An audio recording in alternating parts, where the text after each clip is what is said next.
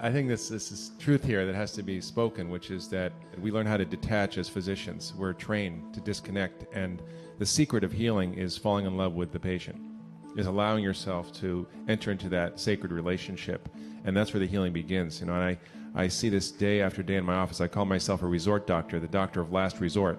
You know, people come to me after they've seen 80 physicians sometimes, and all they want is for somebody to listen to them, to validate them, to hear their story.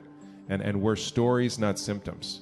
And those stories need to be heard, they need to be validated, they need to be understood. And that begins the healing process. That begins the engagement in that healing relationship. And that's really what is missing on a large scale in our healthcare system. And doctors are afraid of it.